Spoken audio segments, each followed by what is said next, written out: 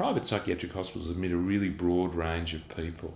They range from adolescents through adults, through elderly people, with a whole range of mental health problems. Common problems like depression, anxiety, drug and alcohol problems, even less common things like schizophrenia. One of the reasons people come into hospital is things like suicidal ideas, where there's a real risk and danger.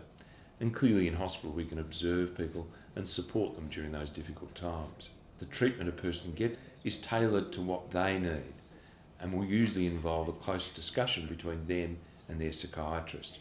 Almost all patients will be involved in therapy, both group and individual. There'll be other group activities involving things like art therapy, yoga or exercise, all of which we know can be beneficial to the treatment of mental health problems. There's also some treatments like ECT that we utilise for some of the most serious conditions. They'll also have lots of opportunity to have one-on-one discussions with their nurse.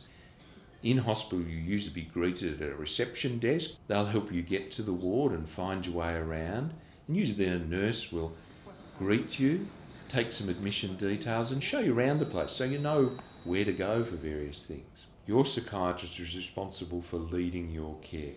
That means your psychiatrist will meet with you most days, review how things are going and what you need to work on next. Your psychiatrist will also meet regularly with the rest of the team. That means nurses, psychologists, occupational therapists, or whoever else in the hospital is there to help you. The average length of stay in a psychiatric hospital now is about 2 to 3 weeks. Many people worry about what's it going to be like with the other people in hospital.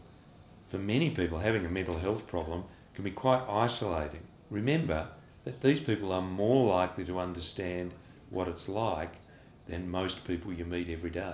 People get better in hospital. They usually need ongoing support afterwards, and your psychiatrist is likely to continue to be part of that care team.